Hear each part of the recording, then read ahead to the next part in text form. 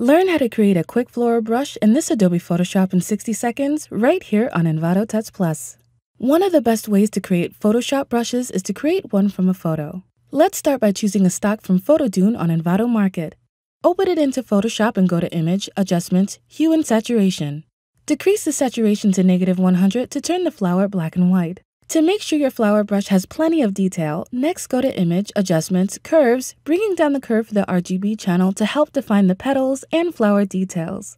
Use the rectangular marquee tool to select the flower, then go to Edit, Define Brush Preset, and name your new brush. Test out your floral brush on a new document. For an even better brush, hit F5 on your keyboard to bring up the brush panel. Select Brush Tip Shape and change the spacing to 150%. Then select Shape Dynamics and increase the size jitter to 100%. That concludes this unique floral brush. Feel free to experiment with different flowers from our vast variety of floral stocks on Envato Market.